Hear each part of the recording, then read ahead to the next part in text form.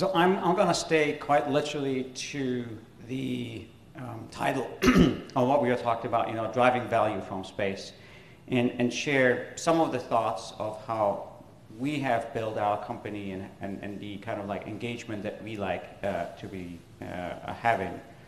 It's really focused around those three words: listen, execute, iterate. Listen, driven by talking to the people who want to be, who you want to have as your customers, rather than starting by, I got some cool technology, right? So I'm a physicist, I'm a geek, I love my satellites, but having spent the majority of my life actually in the business world, I also know that the vast majority of business people don't, how should I say, don't give a rat's ass about our cool technology. What they do care about is the impact that it has on your business, right? And so when we started Spire, we thought about what's the natural habitat for those small satellites, those size of a good bottle of whiskey floating above in space. Where can they add value? Where can they augment what is done by the traditional space sector, the large satellites? Because I'm a big fighter of this debate. Is it like old space or new space? Is it large satellites or small satellites? I find this is utterly missing the point. There are things that you can do great with a large number of small satellites, and there are things that are just completely impossible to accomplish with small satellites, and you need large devices, some of which have to be actually government funded. So we thought about where is the natural habitat for a large number of satellites, and realized that over land, there's actually lots of ways to gather data.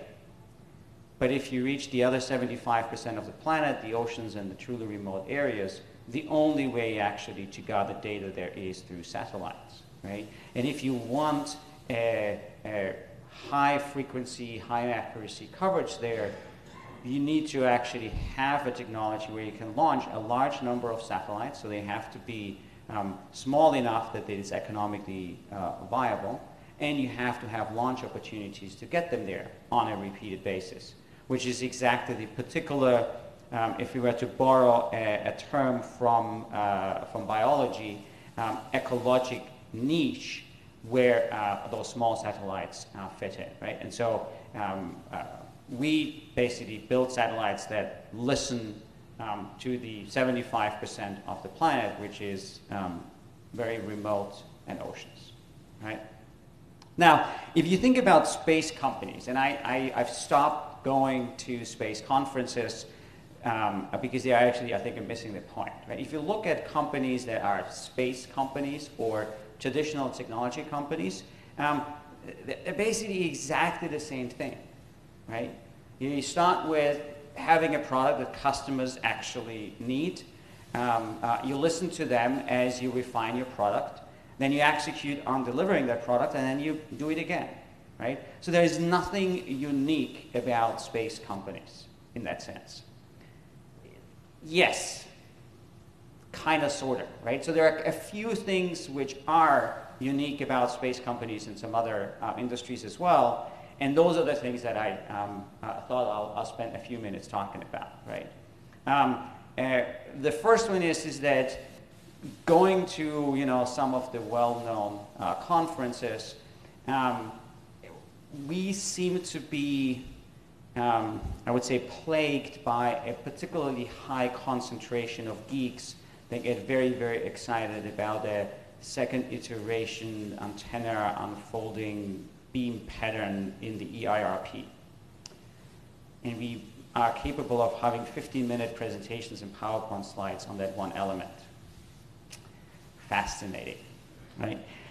So unfortunately, that cool tech actually doesn't sell any products, right? And I think we as an industry really need to evolve away from that and catch up with the customers want solutions, right? Recruiting, I think, is a challenge, not only for the space sector, but I think globally. It's probably my personal single biggest concern. One of the reasons why we have locations in the Americas, in San Francisco, in the UK, for Europe and in Singapore for Asia, is that globally, I believe that in 20 years, 40% of global GDP will be driven by the collection, analysis, and use of data, which means that you need people that are capable of generating data, analyzing data, and manipulating it, which is generally people coming out of the science, technology, engineering, and math field, the STEM field.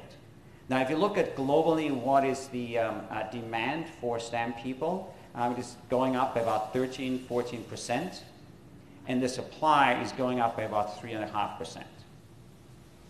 So basically, we're driving a car at 10% exponential growth towards a wall, and we're not really doing much about it, right? So the single most scarce resource for me as a company, for us as an economy, as a group over the next 20, 30 years is people. I'm not worried about oil, I'm not worried about energy, I'm not worried about food, I'm actually, dare say, not worried about climate change, even though it's absolutely real. But I am worried about that we don't have the people that we will need to solve many of those problems, right? And I think in the space sector in particular, because it is actually a high-tech industry, it turns out that building and launching satellites is actually a little bit of rocket science. I thought it wasn't. Turns out I was wrong. So we do have a recruiting challenge, I think, in general, right? The next one is that by its very definition, space is global, right? You can build a local enterprise in a lot of other industries, from food to manufacturing, to printing, to tailoring. You will find virtually no space company that is doing 90% of its business within driving distance, right? So even if you are a small company, you have to think very, very global, right? If I think of Craig here, who's I think the pioneer in Scotland, he is having a global business basically from day one, right? And those are challenges that are not to be underestimated. At the same token, I think there are a huge opportunity for European companies which are doing that significantly better than some of our friends across the pond, which by their nature are very, very insular, right? And I filled out a questionnaire for one of our financing rounds, and the first question was, which state is 90% of your business coming from? And I said, what do you mean state? I don't have a country where 90% of our business come from, right? So I wrote back to them and says, I can't fill it out. And says, well, then we can't fund you. So we figured it out. They did fund us, right? But it shows how, in a sense, often insular, America can be. And I think for us Europeans, it's far more common to say, I got customers in France and in Austria, and, sorry, did I say France? Sorry, Italy. And so we are more open to this internationalist, but it is something that we have to be aware of when we are building company in this sector locally, that they will need help being global almost from day one, right? And then the next one is the speed of development in the space sector is more different from the last 10 years today than in almost any other sector. When we talk to our customers and says, yeah, we launch satellites every single month. You mean decade? No, every single month. Well, how do you do that? We built one a week. That does not compute for many, many people in the traditional space sector, right? But that is the speed at which innovation is happening.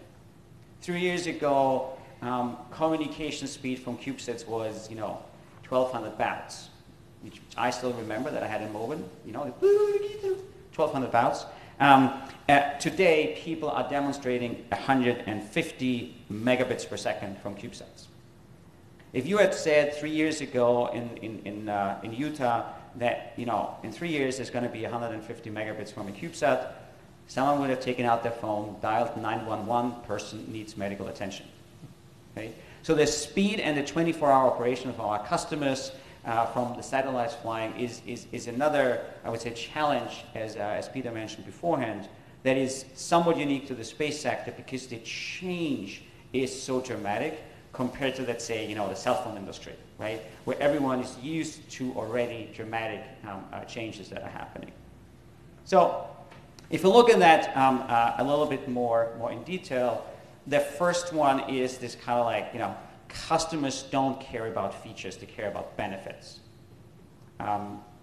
I personally needed a little bit of time to understand that sentence when it was first told to me by an investor in Silicon Valley. Today it is a mantra for me. Right? They don't care about the features that my satellites have or that my ground stations have. They don't care about any of the technology that I have as much about the benefits that it is bringing to them. Right? So we are working very, very hard with our salespeople to not talk about the size of our satellites or the power on board or any of the other kind of stuff, right? Because those are features of our technology. Those are not benefits to the customer.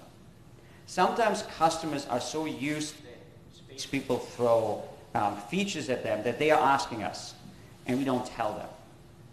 We respond back with, you get the data within 20 minutes. We will see every single area, every single ship, every 15 minutes. Right? And we focus on the benefits for the customers, right? And I think that's like a really, really important story.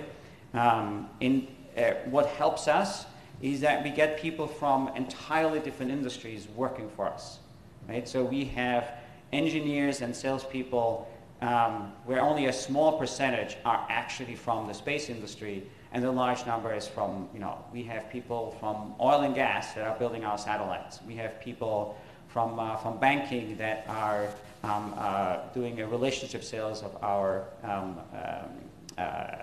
data. We have people from the gaming industry that work on ARCS, because it turns out that game developers do quaternions in their head, like literally in their head. So when we thought that ARCS and ADCS is difficult, you can talk to some game developers, right? They do really complicated stuff. The other thing which is happening, I believe, in the space industry is the change from owning an asset to having a service, right? I think more and more of the customers are less interested in owning an asset or having you build a satellite or some other things for them, but just like getting a service. So the same way as we have software as a service, data as a service, ... as a service, the same thing is happening in space, where more and more companies are doing things like, from Seagate to Dropbox, from Space Shuttle to SpaceX, from Copernicus to just getting the data, right? I think I talked a lot already about the recruiting challenge. Be creative about it, right? As I just mentioned, we have people from the oil and gas sector that have deep understanding of complicated sensors installed in bad environments, and they are building our satellites and are enormously qualified and quite excited about doing that as well. And last but not least, is the global story here, right? It doesn't really matter how you do it. You can do it by opening offices like we did. You can do it by building partnerships, how Peter has done it, how Sprague has done it, how many other, how Rob has done it across the world. But you have to think global and leverage the, I would say, advantage as a European that thinking global is something that comes natural to us to do, right? And with that then comes that you have 24-hour operations and you are able to operate at the speed at which the industry actually is moving. And yeah, so we're Spire, we're here, we're excited to be here.